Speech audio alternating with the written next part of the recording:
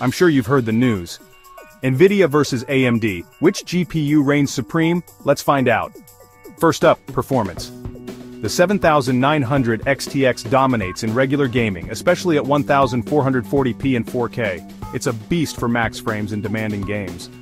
But the 4070Ti Super shines with ray tracing and DLSS for a performance boost in supported games. Love ray tracing? Go NVIDIA. Next, price and value. The 7900 XTX is pricier with 24 GB of VRAM, great for future-proofing.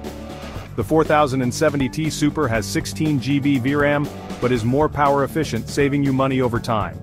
Now features. NVIDIA packs DLSS 3 and frame generation for performance boosts. AMD has FSR 3, but it's not quite there yet. Stream or edit videos? NVIDIA's encoder wins. For gaming ease, AMD's software is simpler. Finally, think about your needs. Game at 4K or want raw power? Go 7900 XTX. Want ray tracing, streaming, or efficiency? Pick the 4070 Ti Super. And don't forget to check your power supply. So, raw power and future-proofing, 7900 XTX.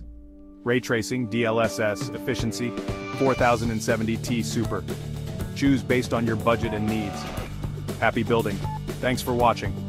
Let me know in the comments which GPU you're picking. See you next time.